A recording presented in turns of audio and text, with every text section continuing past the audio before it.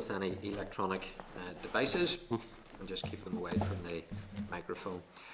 If there's any interest to declare to do with today's business, now's the time to do so. If not, we'll move on. With apologies from Emma Rogan, and Gemma Dolan is joining us through the Starleaf facility, and you're very welcome, Gemma.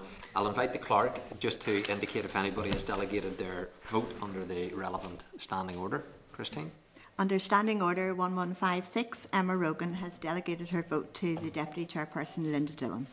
Okay, thank you, Christine. The draft minutes of the meeting that was held on the 16th of June are available, pages 5 to 9 of your meeting pack, and if members are content that they're a true reflection of the meeting, then I will sign them accordingly, unless there's any amendments members need to make. Not agreed. Okay. Agreed. Matters arising. Item 1 is just the Committee Forward Work Programme, pages 11 to 15. The oral evidence sessions on the bill for Thursday have all been confirmed, and a further written information to be provided by the Department on its financial position and COVID-19 exercise, commissioned by the Department of Finance, will now be scheduled for next week. So it's there for members to note in terms of the updated Forward Work Programme. Item 2 is a letter from the Minister in respect of the mental health provisions of the Coronavirus Act 2020, pages 3 and 4 of the tabled pack. The Minister has written to advise that the mental health provisions, which provided for reductions in the number of medical reports required by the court before healthcare disposals could be made, and by the Department before prisoners could be transferred to psychiatric hospitals, and that the increased timescale for admitting people to hospital are no longer needed. The Department of Health is therefore intending to switch them off, and if the situation changes and pressures on the Trust start to increase again, the provisions can be reactivated. So it's there for members to note by way of an update.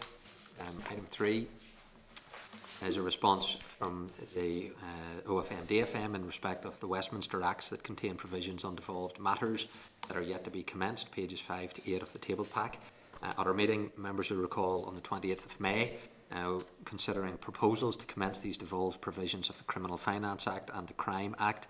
Committee did write then to FM-DFM in respect of a mechanism that could be put in place to establish the views of, and indeed consent from, the Assembly in respect of commencement provisions and acts that related to devolved matters. If legislation had not already completed this passage through Westminster, an LCM would be required. But the committee also asked if there are any other similar acts across other departments. FM-DFM have responded, outlined that this position has not arisen before, and that there is one other act that has been passed during 2017 to 20 when the Assembly wasn't operating, in which some devolved provisions remain to be commenced. The Act falls within the responsibilities of the Department of Finance. FM-DFM have indicated, given the very limited number of cases, that the unique circumstances in which these have arisen, and such circumstances are unlikely to arise again, they believe the approach adopted by the Justice Minister being proportionate, transparent, and striking the appropriate balance between the normal ministerial authority to commence provisions and the courtesy of consulting the Assembly in view of the absence of its involvement in the earlier stages of the legislative process. So members just advise FM-DFM do not therefore consider a more specific mechanism is required, but highlight that it would be appropriate for the Assembly to consider the need for such a mechanism on its own initiative, if it wished to do so, and in those circumstances their officials would be happy to engage with the Assembly officials to consider these issues further. So members, given the limited number of cases in which this has arisen, I'm suggesting that we would note the response in terms of FM-DFM, and that we would write to the Committee on Procedures as the relevant committee, highlighting this issue and asking as to whether it considers this matter needs to be taken forward to provide a mechanism for the Assembly in respect of commencement provisions in acts that relate to devolved matters where legislation had not already completed the passage through Westminster that normally would require an LCM. So if members are content, we'll note this response and we'll write to the Committee for Procedures, and we'll also write to the Committee for Finance highlighting this case, given that it is likely to arise in respect of the Department of Finance as outlined in the FM-DFM correspondence.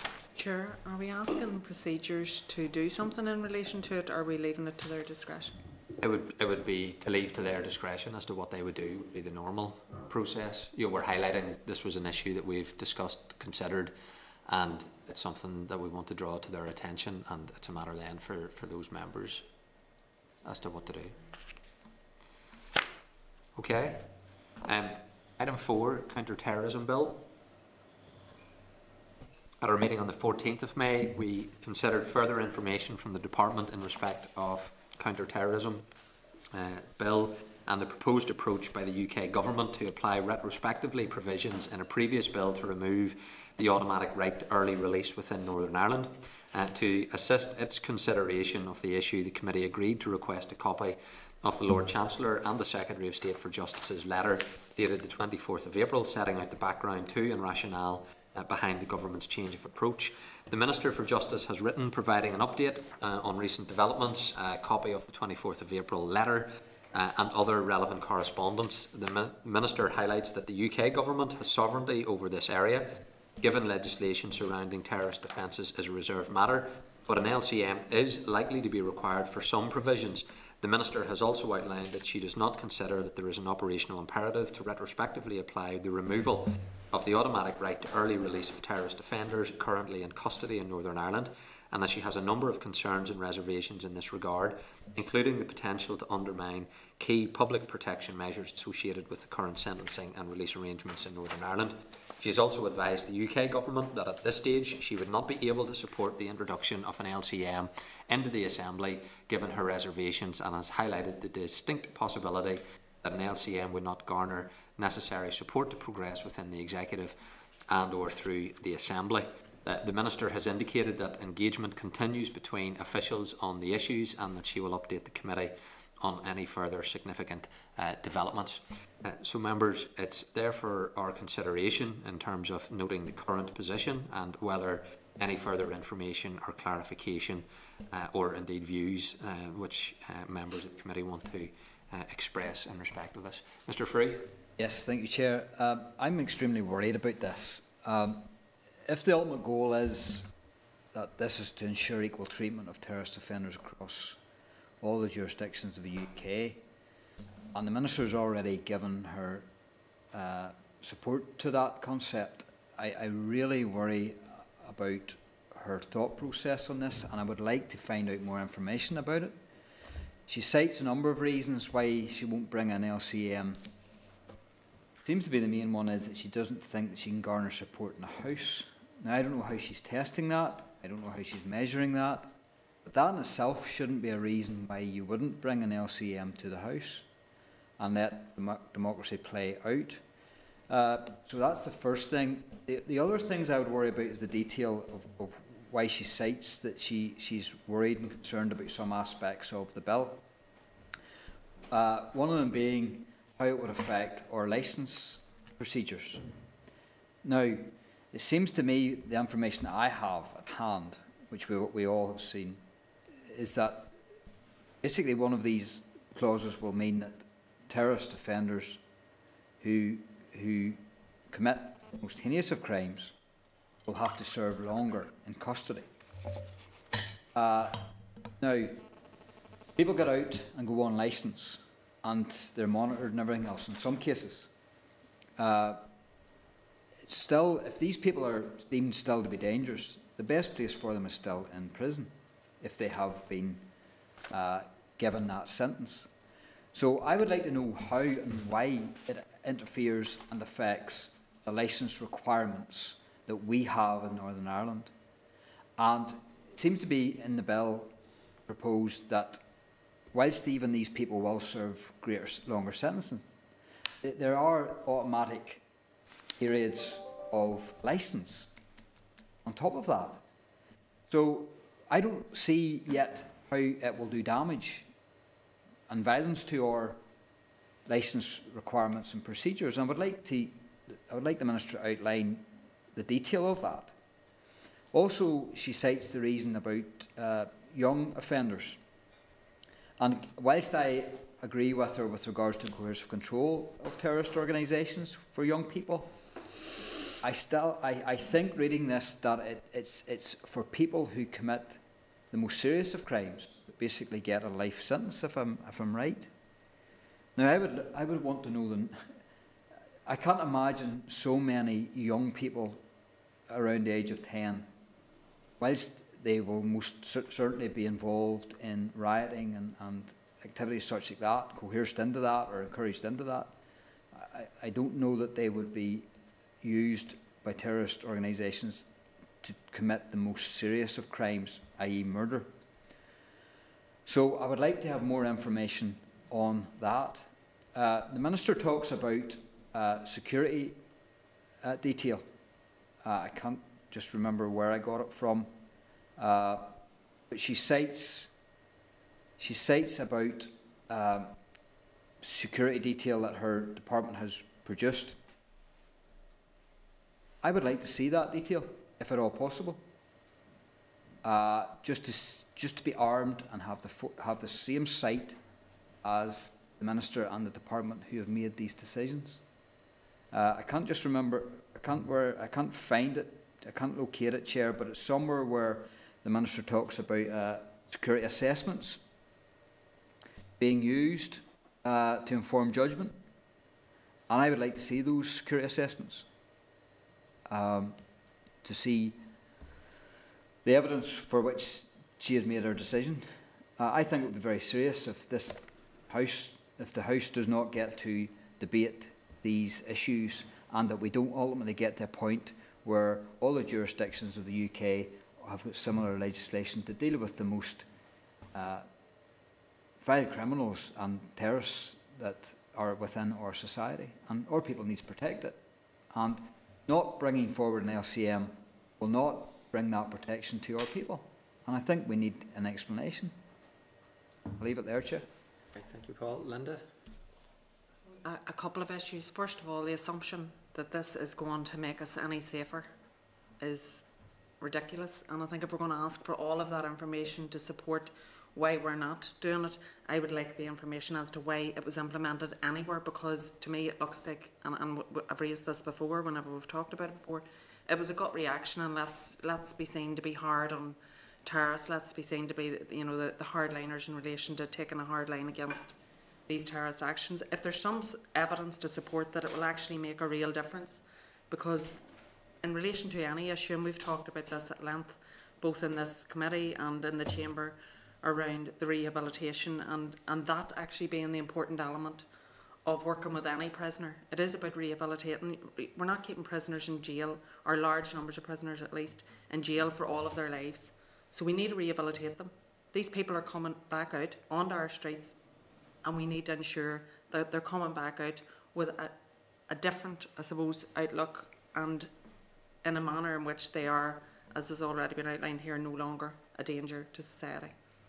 So keeping them in jail longer is not going to rehabilitate them. So I actually think we need to look at where is the evidence that this is actually going to have any real impact. I think there are possibly human rights issues in relation to it. I would like that scoped out as well. And when Paul speaks about the equality and having the same treatment right across, I think if it's bad law, if it's the wrong law, we shouldn't be arguing that we should have bad law just because other parts of these islands have bad law.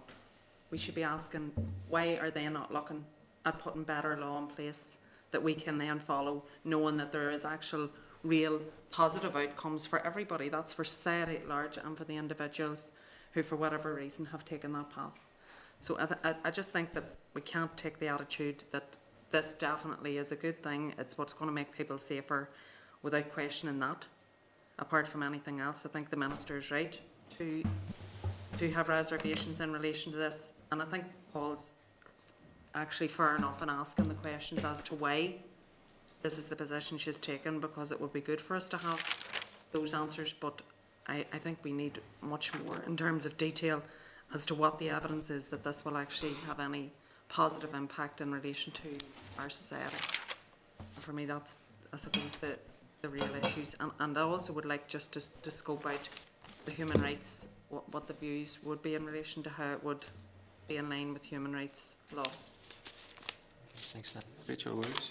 Yeah, sorry, Chair, Linda's taken a number of my points there. Certainly agree that we do need more information, be it maybe from different perspectives. But in terms of the human rights legislation, the Minister quotes Article 7 and that this would likely be challenged in the courts, and I would like a wee bit more information on how that decision has been arrived to, and if there is any details from perhaps from the Human Rights Commission or from an incoming Attorney General perhaps on the legal status of that, that would be very helpful. Okay. Duke Brady.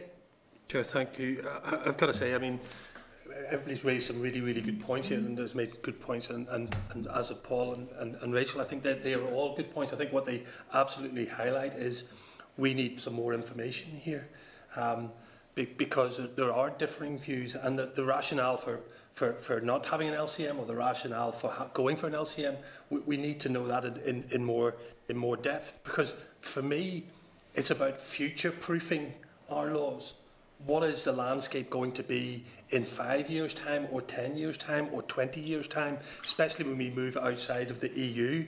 And I think we sometimes get a little bit stuck by domestic terrorism, whereas actually I see this as something future-proofing against international terrorism. Because as it stands now, and if you look at this through primary colours, if we have a major rise in international terrorism again, and the trend is going that way, if we have a United Kingdom where Northern Ireland has a softer way of dealing with international terrorism as we're going to have here, then those people who wish to attack the United Kingdom will do it through Northern Ireland. That we will become the soft belly of the United Kingdom for international terrorists. So I would like to see more information in regards to that rationale, because it's important that we understand it and we make the right decisions around this. I'm not convinced either way just at this moment in time, Chair. Okay. Okay, members. Just on a point of information, Chair, that's I cite the security assessment on page 27 of our PAC's second paragraph. It reads, I understand and this is Naomi Long, the Minister, I understand my officials recently provided their counterparts in your department with a detailed assessment of the operational and security implications for Northern Ireland were the bill to be introduced in its current form. So I would like to see that information if possible. Okay, well listen, I'm happy that we pulled together a letter from the committee asking for all of that information. I think at some point we may need to have the Minister come to the committee. My understanding at the start of this was the Minister was supportive and said as such, and now is indicating something different. So I think questions members have asked may be pertinent to that decision-making process that's currently going on within the Minister's department. But if we pull together what members have raised, we'll write back to the Minister about this to try and get some more information, and then I suspect we're going to need to find out from the Minister what her position is on this. Ultimately, she's the Justice Minister and needs to stand over whatever decision that she takes, and ultimately then if there's an LCM comes forward, it's up to the MLAs to then stand over what they do subsequent to that. But at this stage the ball is very much in the Minister's court and we need to get more information, and I'm happy that the committee would seek that. We agreed then to do that. Agreed. Item 5, Domestic Abuse Family Proceedings Bill, pages 49 to 69 of your meeting pack. At our meeting on the 23rd of April, the committee agreed to refer the Domestic Abuse and Family Proceedings Bill to the Examiner of Statutory Rules and request a report highlighting any delegated powers to which she wished to draw attention. In particular, the committee requested views on whether it is appropriate for each of the powers to be left to subordinate legislation rather than including them in the bill itself, and whether the choice of assembly procedure for each is the most appropriate. The Examiner for Statutory Rules has provided her report to the committee and indicates that she is satisfied that the rulemaking powers presently provided for in the bill are appropriate and each is subject to an appropriate level of scrutiny by the Assembly. So members, it's there to note the advice of the Examiner of Statutory Rules on delegated powers within the Domestic Abuse and Family Proceedings Bill. Unless any further clarity is required, we will duly note it. Noted. Item 6. Again, on the Domestic Abuse Family Proceedings Bill, update on the housing issues and paid special leave for victims of domestic abuse, pages 71 to 78 of your meeting pack.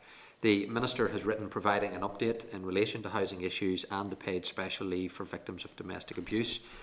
The Minister for Communities has indicated that she does not believe there is a need to replicate the provisions to grant secure tenancy for victims of domestic abuse in Northern Ireland, given the clear differences between current structures here compared to England.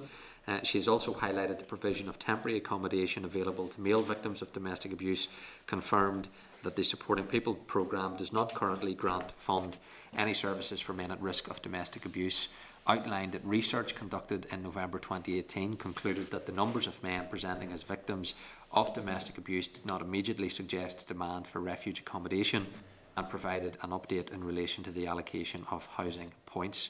The Justice Minister also wrote to the Minister for the Economy for her views on paid special leave, and she has asked her officials to consider this alongside a range of other employment-related issues as part of a longer-term vision for employment relations in Northern Ireland. The Economy Minister has also agrees with the Justice Minister that the Domestic Abuse and Family Proceedings Bill is not the right legislative vehicle for this provision, and if there is consensus that legislative provision is required, that she will identify a suitable vehicle at that time.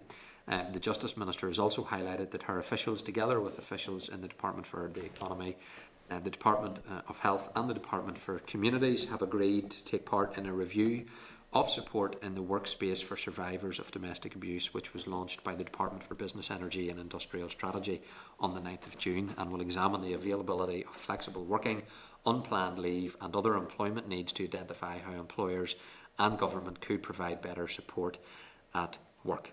So, members, it's there for your consideration on the responses that have been provided and whether any further information or clarification should be sought at this stage, or if members are content to discuss the issues further in due course in the context of the Domestic Abuse Bill at the relevant stages. I'm happy to. Okay. Item 7. At our meeting on the 23rd of April, the committee considered further information provided by the Department of Justice in relation to a proposal for a statutory rule updating the list of police stations across Northern Ireland where convicted sex offenders can attend to notify the police of their personal details, and agreed that it was content with the proposal for the statutory rule. Further information was also requested in relation to the removal of 3 police stations from the list, and this was subsequently provided by the Department and noted by members. The statutory rule has now been laid by the Department on the 3rd of June, and it's subject to the negative resolution procedure. There have been no changes to the policy content since the committee considered the SL1. So, members, I need to put the formal question if members are content, subject to the findings of the Examiner of Statutory Rules on the technical aspects of the rule. I'll put the question formally to members that the Committee for Justice considered SR 2020/93, the Sexual Offences Act 2003 prescribed police stations, Regulations Northern Ireland 2020, and subject to the Examiner of Statutory Rules report, has no objection to the rule. Agreed? Agreed. Item 8. Human rights guidance for the Police and Public Prosecution Service. At our meeting on the 19th of June, the committee agreed that it was content with the Attorney General's human rights guidance for the PPS and the PSNI to assist consideration of investigations into or prosecutions for the offence of failing to report a serious sexual offence under Section 5 of the Criminal Law Act Northern Ireland 1967. The Attorney General has now provided information on a proposed statutory rule. It's subject to negative resolution procedure, and it brings the guidance into operation on the 29th of June 2020. So, members, it's to seek your views if you're content with the proposed statutory rule, or whether any further information is required. Members content? Content. Okay, thank you. Item 9. The Department is proposing to carry out a 6-week targeted stakeholder consultation on a package of biometric provisions which are being considered for inclusion within the Justice Miscellaneous Provisions Bill, subject to meeting the bill timelines. The proposals will amend Schedule 2 of the Criminal Justice Act 2013 that makes statutory provision for a new framework for the retention and destruction of DNA and fingerprints taken from persons in connection with the investigation of an offence under the Police and Criminal Evidence Order 1989. To date, the Department has not been able to bring these provisions into operation, and now it needs to amend the elements of the provisions that allow for the indefinite retention of material relating to convicted persons following a successful challenge against the United Kingdom in the European Court of Human Rights. The Department therefore intends to undertake a targeted consultation on proposals to change these elements to make sure that Schedule 2 of the Act is fit for purpose when the time comes for it to be brought into operation. A copy of the draft consultation document setting out the proposed changes is in the meeting pack. The Department intends to issue the consultation on the 30th of June with the closing date of the 10th of August, and will make every effort to ensure that the consultation document is brought to the attention of those that have an interest in the policy proposals. The Department will update the committee following analysis of the responses. So members, it's to seek your views on whether you're content to note this planned targeted consultation and consider the matter further when the Department provides the results of the consultation, the proposed way forward, or whether any views need to be expressed at this stage. There are two issues, members, that I'm going to flag up that you may wish to raise. One's the short length of the proposed consultation period over summer months. The committee may wish to recommend a longer period until the end of August, and why the Department is not undertaking a public consultation, and what stakeholders or organisations the Department is including in this targeted consultation, and how it intends to ensure that the consultation is brought to the attention of those who are likely to have an interest in these policy proposals. I would agree with you, Chair, with regards to the public consultation. I don't understand why they would restrict themselves to a targeted. Some of this is about fundamental freedom stuff. I'm not saying that I'm opposed to it. Absolutely not, because ultimately it could keep people safe. But I do note the years there. They talk about 25 years and up to 75 years for more serious offences. It's funny that they can retain DNA for that length of time, but they can't keep emails for more than 3 months. Your point's made. I'll leave for others to say whether it's well or not. I'm happy that we raised the issue about the short consultation period and the targeted nature. It was strange when I read it about making sure that we'll get this to the people that have an interest. What does that mean? Yeah, Chair, I think you're right, and I think the short consultation is actually directly linked to the fact that it's targeted. If it wasn't targeted, they would have to do a longer consultation because it was public. So I think that's why the two are the way they are. So if they change one, they would automatically be changing the other, I think. Chair, sorry, I would like to agree with that, Doug, but I think there has been a creep in that practice. The 12-week period has repeatedly been shortened time and time again, so I think it would do no harm to signal that we would like to see it reformed at every opportunity. Okay, well, if you're happy, we'll write suggesting that it should be a normal consultation and it should be a public consultation, and that would be the way the committee would wish as a matter of principle, unless there is an overriding rationale for it to be targeted because of a particular time pressure. This indicates it's about being prepared as to when they plan to put it into operation, but they haven't put it into operation for years, and now there's been a court finding around it, and again it's not on the basis of here's the deadline, we're going to implement it on this date, and therefore this is why we need this short targeted period. The implementation of this is still open-ended with no commitment around a specific date, so I'm not against short targeted consultations for exceptional circumstances. I don't see it on this. So if members are happy, we'll raise it in that context with the Department, that would be our view, unless they can provide an exceptionality to justify the approach that they're recommending. Are members content then we do that? Agreed. Item 10 is correspondence. There's two items.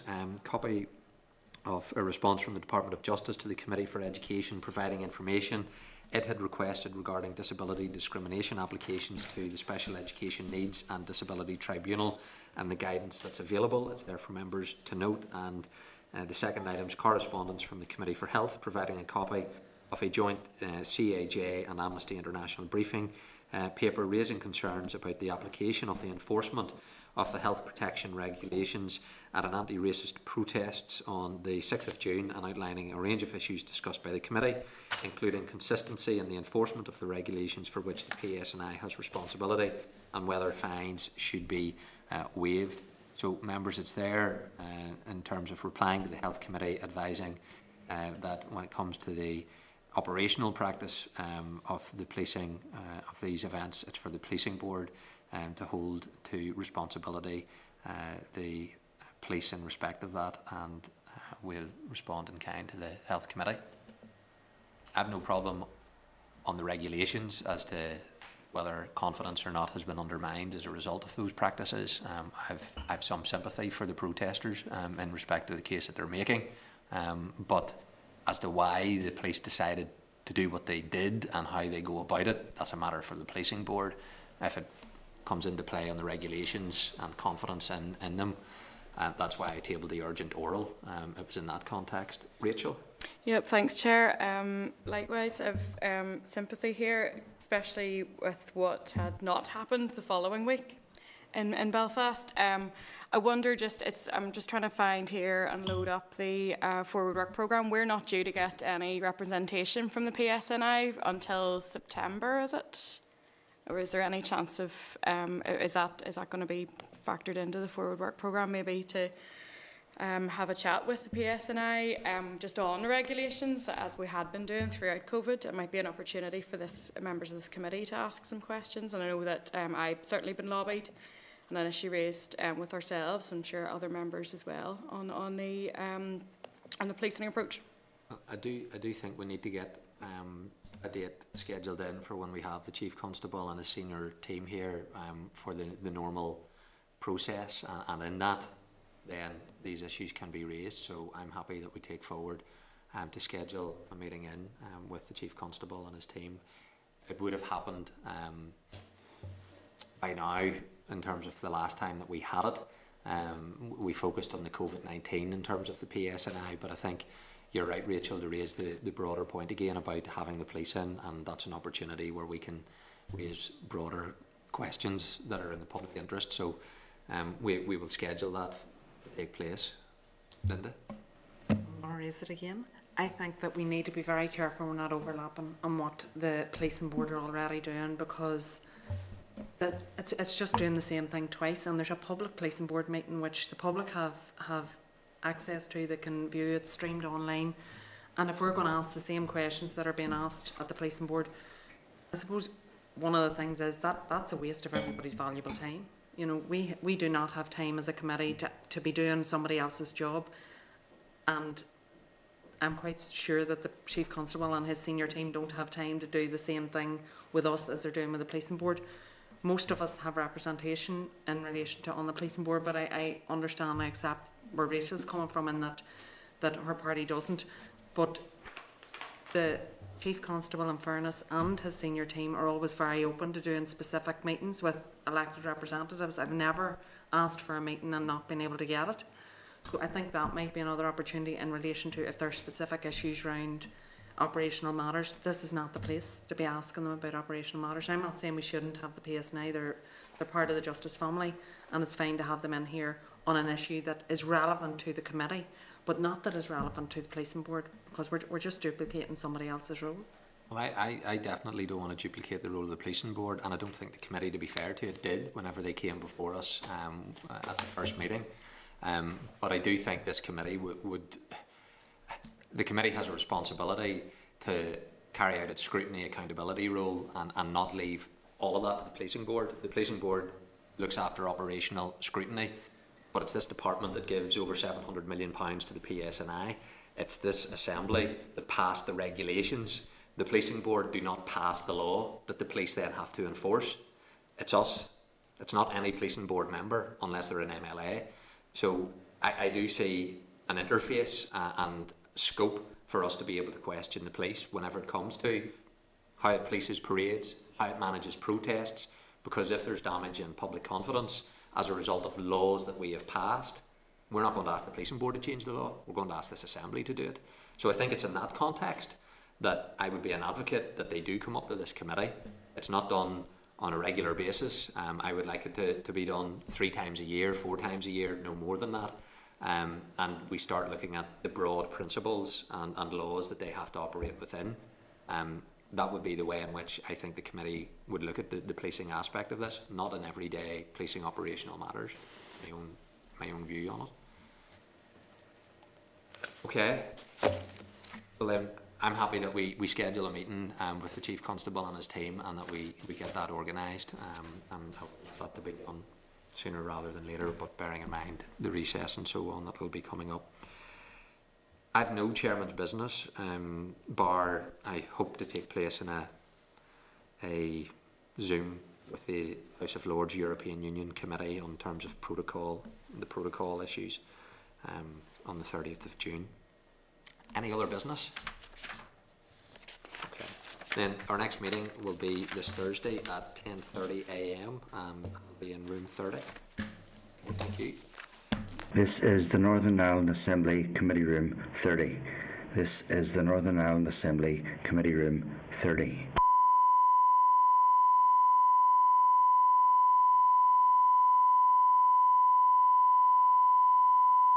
This is the Northern Ireland Assembly Committee Room 30.